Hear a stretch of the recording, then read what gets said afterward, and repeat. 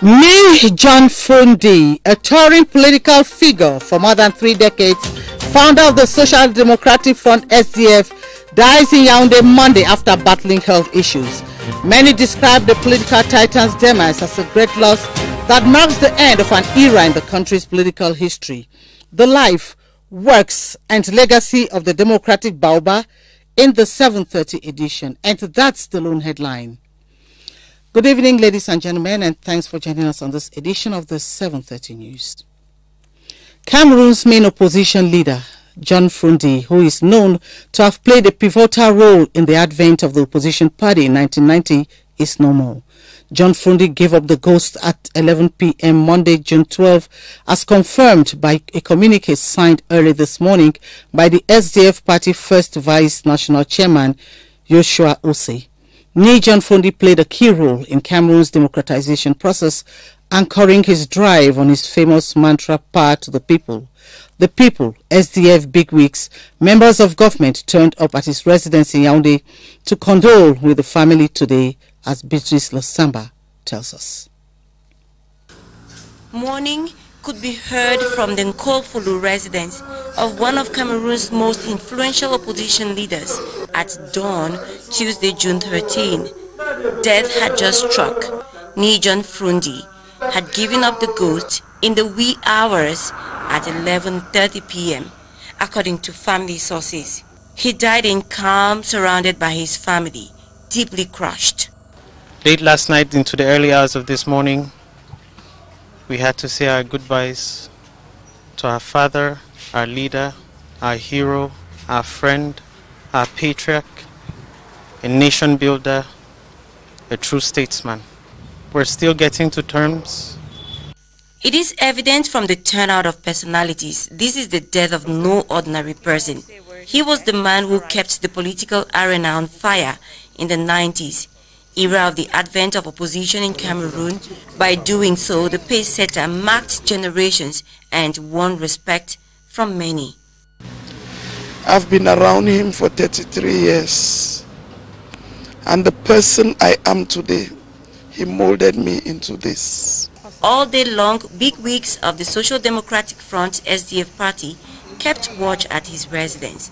The party needs direction faced with such ultimate loss. I never expected it. A strong leader with principles, trying to build a great party, trying to build a great nation. As the day grew older, prominent political figures kept pouring into the residence of this 3 times presidential candidate, a man who never quit the political scene until death. The patriot, known by his famous caption, "Power to the people," who did not even succumb to pressure from being kidnapped by secessionist fighters more than a year ago, lost the battle against prolonged illness, dying a month to his 82nd birthday. The departed SDF leader, John Fundi, played a key role in the rebirth of multi-party politics and to the advancement of democracy in Cameroon. More importantly, he was a patriot who showed love for country in his political decisions. Ebenezer Akanga has a portrait of the deceased SDF chairman. John Fundi was born on the 7th of July 1941 in Babatu, Santa subdivision in Mezam division of the Northwest region. He attended the Bafuchu Basil Mission School and then proceeded to the Lagos City College in Nigeria, where he studied from 1952 to 1954. In 1966, John Fundi returned to Cameroon and started business activities, which saw him open the famous Ebibe bookshop in those days. He was also president of PWD Football Club of Bamenda from 1979 to 1988 and president of the Bamenda branch of Lions Club from 1987 to 1988. In 1988, John Fundi stood for parliamentary elections in one of the 2 lists of the CPDM in the Mezam Central constituency, but his list was beaten by that of Simon Achidiachu. On the 26th of May 1990, John Fundi launched his political party in Bamenda, the Social Democratic Front SDF, under very turbulent circumstances during which 6 persons died. In the first multi-party presidential election in Cameroon, organized in October 1992, John Fundi came in second position with 36% after incumbent Paul Biya with 40%.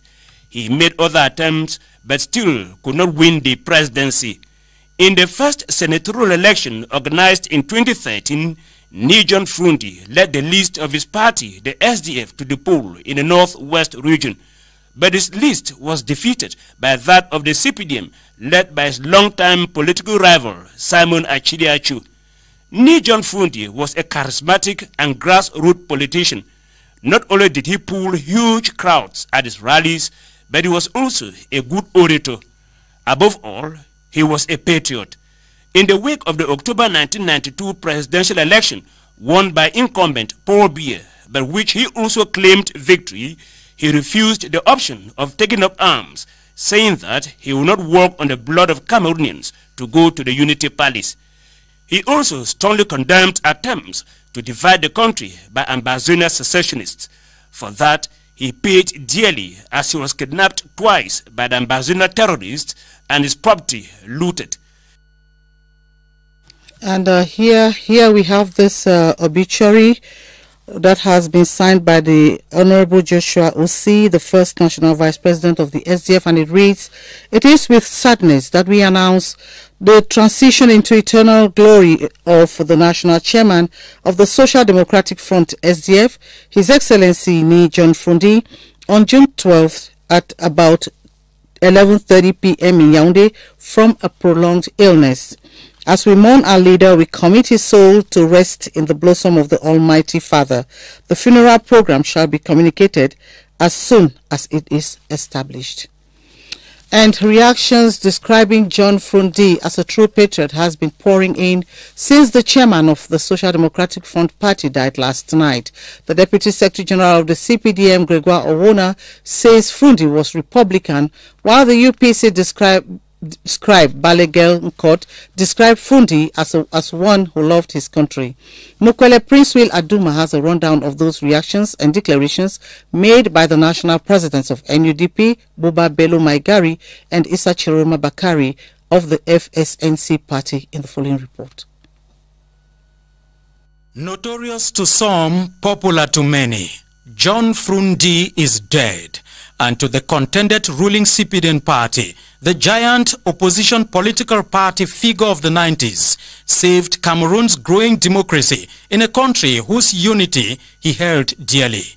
To Deputy Secretary General Gregoire Owona, the departed SDF chairman, in all his strive towards winning power, believed in the force of argument and not the argument of force. Daring he was, as knee-trodden on grounds where no one had the audacity to bear the political cut. I have never seen him running away because the battle was tough. No matter how tough, Fundi is always there, strengthening, encouraging his comrade to continue the fight. And to the Secretary General of the UPC, Pierre Balegel Nkot, John Fundi's 33 years of politicking was a phase of modern Cameroon's history of multipartism, whose page he wrote in the interest of the general good. John Fundi. The name of John Fundi became a brand in our country. And the SDF, his political party, also was known as a great party. And I can say today that it's a great loss. He was our common denominator. If someone is somewhere, a meeting is summoned, first of all we have to make sure that the leader, who is John Fundi, was the author or has adhered to the idea. To his contemporaries, John Fundi's exit leaves a hole in the country's political space, feeling it will require the uprightness of the unwavering patriot in the fallen chairman. Family members, friends, loved ones and sympathizers of the SDF in the Northwest region are in tears since the confirmation of the party leader's John Frundi's demise.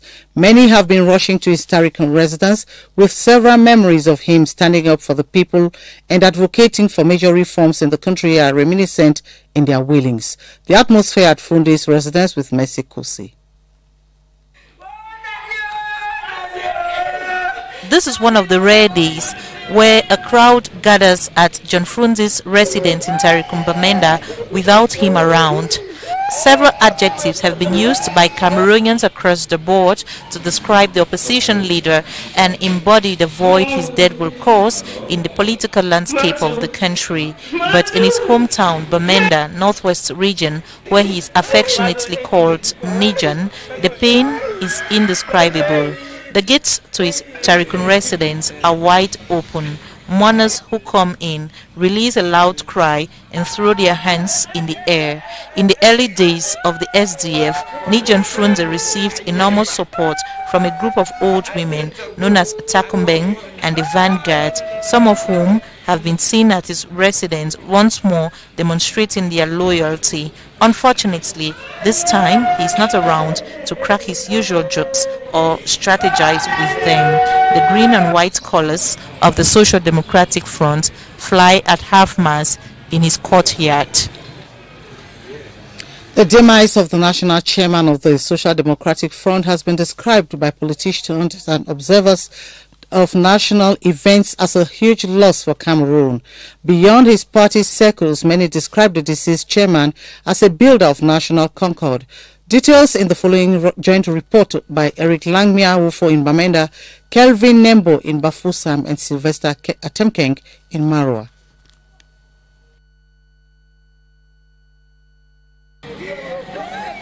They all received the news of the demise of Chairman Nijan Frunde with shock and dismay. Policies of the SDF also brought ideas from those running elections to computerization of elections to where we are now with the LECAM.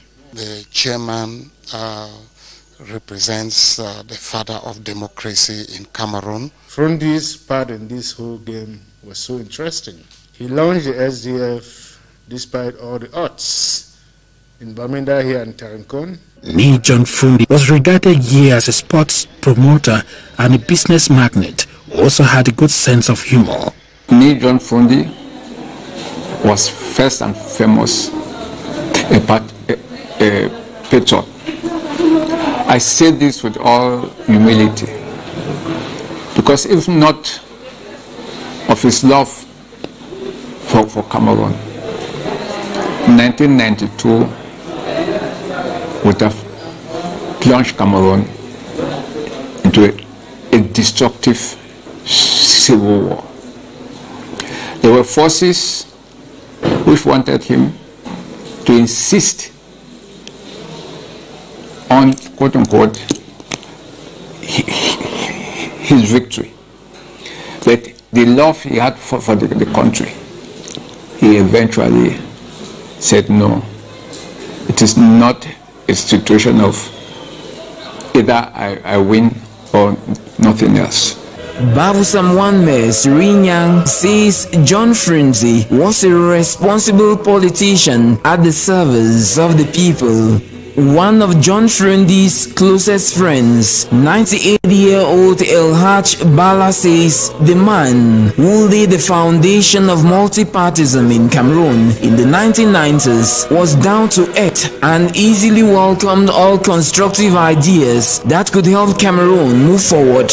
A civil society representative, Pierre Alaka, remembers John Frunde as one who fast-tracked multi-party politics in Cameroon and succeeded to make his party the main opposition party in Cameroon. The national president of the Alliance des Forces Progressistes, Sam Bakar, will remember John Frunde as a courageous and brave man who tread where others could not.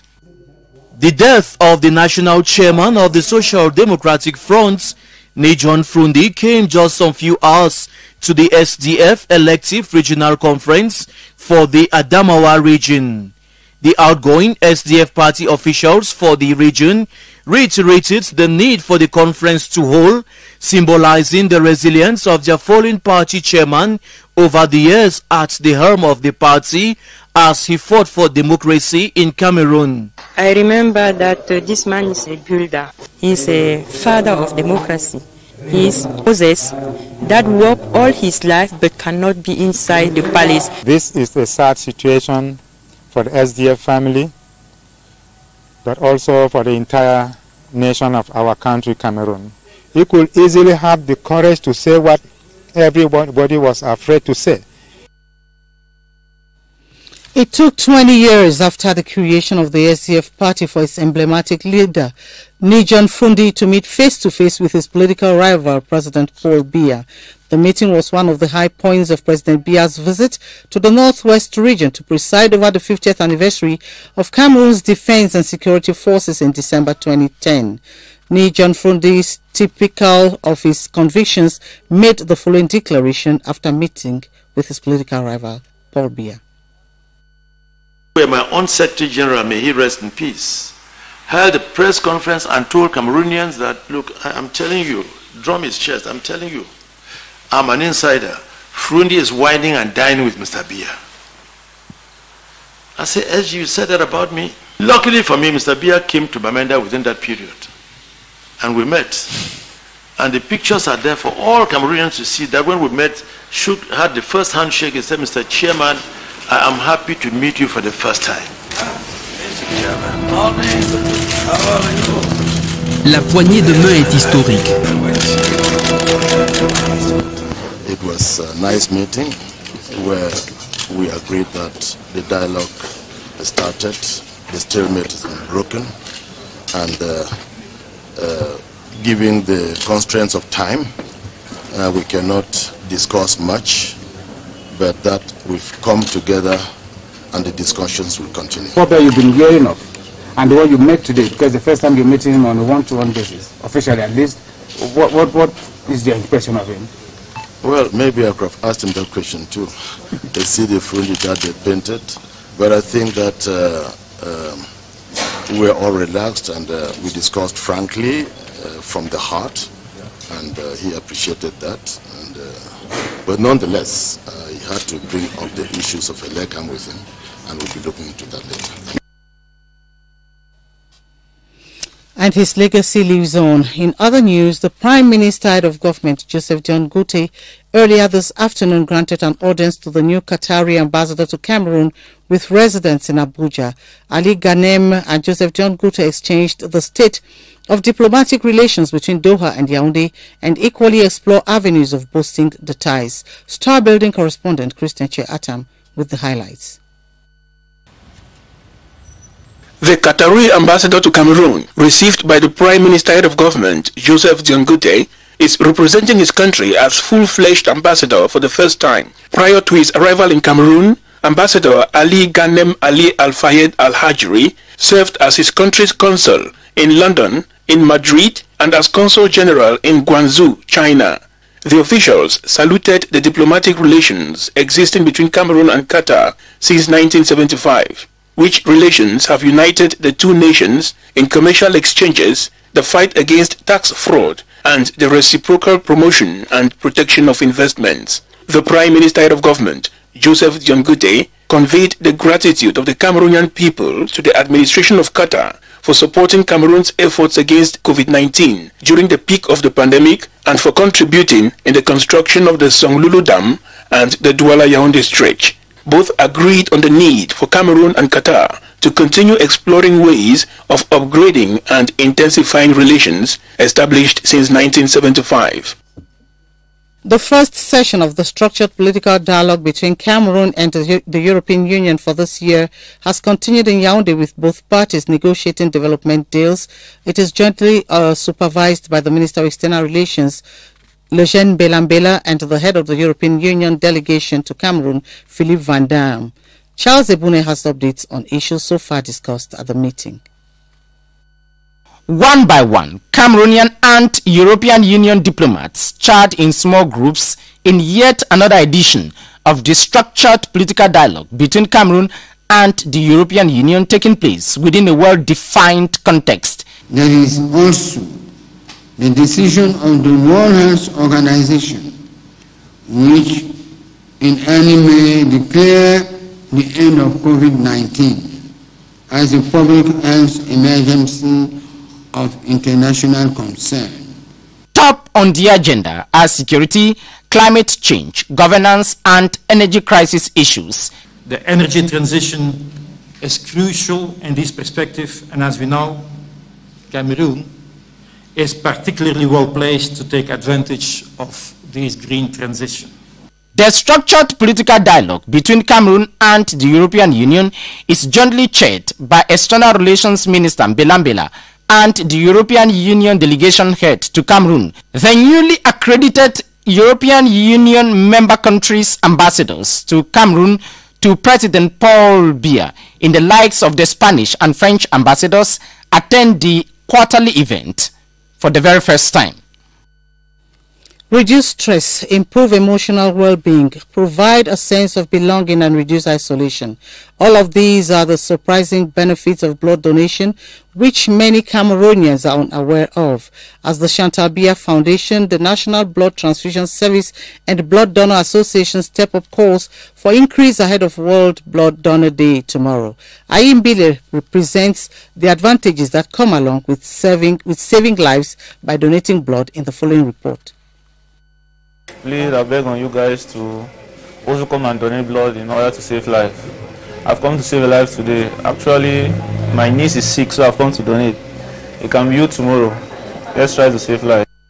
Calls like this one from Franklin, a 21-year-old blood donor, are being multiplied in the face of rising demands for blood. What we need more is not just blood donors, but regular, benevolent, non-remunerated blood donors.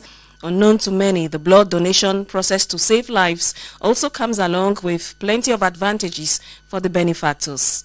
Free health screenings. After giving blood, they'll have to know that the hospital cannot forget what it has done. First of all, when you come and give the first time, you have all your 4 tests you do: HIV, hepatitis B, C, and syphilis. Reduce cost for medical services. When you are hospitalized, we can reduce your cost. As well as improved mental health for priceless services rendered. Please, giving blood saves lives.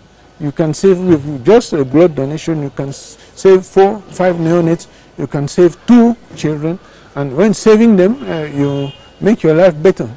A process nonetheless fraught with operational challenges, including staff availability, the absence of modern blood banks, as well as socio-cultural barriers, which today are the concerns of the National Blood Transfusion Service, set to become the most authoritative voice in Cameroon in blood donation matters. This year's International Cycling Tour of Cameroon has ended with cyclists representing the country staging a very poor show. The dismal performance confirms that cyclists lack up-to-date equipment, including latest bicycles, to boost individual and collective abilities to bring home victories. As Romeo Kenny reports, the Cyclist Federation, that is supposed to make cyclists comfortable, is crying for help from the government to acquire modern equipment. On fingertips, local cycling competitions are counted in the country. We organize a couple of races at the local level a year, beginning with the Grand Prix Chantal Biya. Then we have 2 or 3 races a month in the towns of Yaoundé, Mbalmayo, and Sangmelima. The Cameroon International Cycling Tour and the Grand Prix Chantal Biya have for years remained major cycling events Cameroon can boast of organizing. At the regional leagues level, we look at the calendar. There are some that you bring up we will not validate, and then some we will validate, considering the frequency, because you cannot have a race today and then you have another race tomorrow. At least for 3 decades now, Cameroonian cyclists haven't had up-to-date equipment. In 1985, Francois Njele, now age 82, played an indelible role in the purchase of new bicycles for cyclists. In the past, insurance companies created cycling clubs and they bought necessary bicycles. Appropriate. The national team for cycling belongs to the government, so the government has to give us bicycles. 3 million, 4 million, the least bicycle is 3 million. Fédération à son niveau. We sometimes receive bicycles from European cyclists who come here for competitions. That is how we manage to have bicycles for the national team. Pour l'équipe nationale. The competitions are few, and the once prolific cyclists are aging. Yet, government aid to the cyclists and the federation at large is highly needed if good results should be produced. The Cameroonian cyclists on whom the country has always counted on during competitions include Clovis Kamzon Abosolo and Michael Boris Chenche. But does cycling permit them to live comfortable lives in order to prepare for competitions in serenity? Gilbert Ongene spent the day with the cyclists and now reports. The average Cameroonian cyclist can barely make ends meet from earnings gotten from the sports discipline. This is the case with the captain of the Cameroon national cycling team. It is not easy at all. I'm forced to sell shoes and rear dogs so as to be able to take care of the basic needs of my family. Welcome to my house. This is my house. All is not, however, bleak among cyclists in the country. Two-time winner of the International Cycling Tour of Cameroon, Clovis Kamzok Abesolo, does not only earn a salary with the National Hydrocarbons Company, SNH, he also owns a welding workshop. Both cyclists, however, think much more needs to be done in order to enable them to be more competitive in national and international competitions. I'm lucky to have a wife who knows what food to cook for me so that I can be strong and fit for any competition. This is not the case with most cyclists in Cameroon. Cameroonian cyclists badly need to be provided with the necessary facilities and means which will push them to rise up to the challenge of beating Maghrebian and European cyclists who happen to have far more better training conditions and facilities at their disposal. The mobile telephone company Orange Cameroon is forging ahead with quality service delivery to satisfy its growing number of customers. Among the projects Orange Cameroon envisages in the nearest future is to construct and equip at the Nomayos data center on the outskirts of Yaoundé. Elizabeth Bombone Agbo reports that Orange Cameroon made known its plan during a meeting with the Telecommunication Regulatory Agency.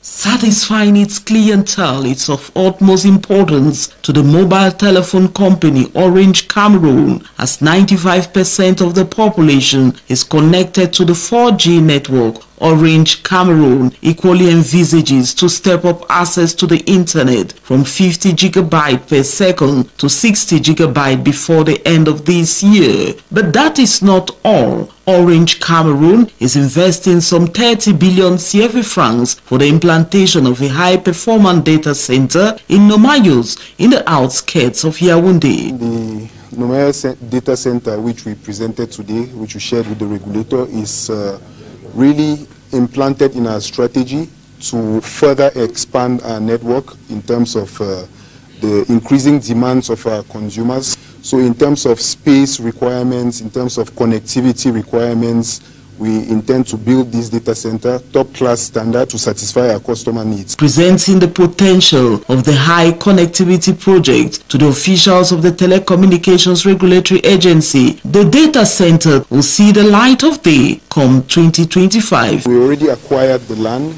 in Nomayos. We are going through administrative procedures. We intend to start mounting the various modules of the data center sometime next year, 2024, to ensure that latest 2025 we are live. Lauding the input of Orange Cameroon, the representative of the General Manager of the Telecommunications Regulatory Agency, ART, urged them to forge ahead. Quality service delivery is one of our major preoccupations lately. We recommend that Orange Cameroon operator should continue putting in efforts in a bid to improve on its services so that the final consumer will be satisfied. With the resilience of its technical system, Orange Cameroon stands tall in quality service delivery. Yeah, ladies and gentlemen, this year we draw the curtains on this edition of the 7:30 News, and thanks for watching. You've been in the company of Adel Mbala at 8:30 for Luvento Town. I'll be back same time tomorrow, God willing. Until then, it's bye from all of us on the 7:30 crew. Bye-bye.